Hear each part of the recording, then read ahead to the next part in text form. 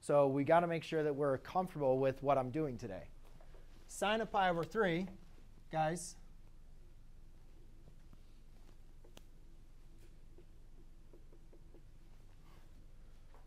I already know my unit circle, so I can tell you what this point is. But you guys should be at this point too, where you're saying, because remember I told you before this quiz, you're going to be able to need to know this too and not have to look down at a unit circle or have it somewhat memorized.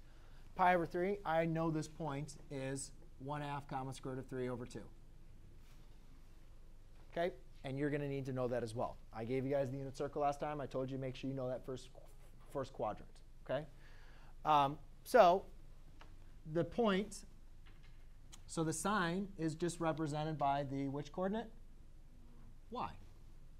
Square root of 3 over 2. But it also says evaluate without using a calculator. Oh, so there you go. Done.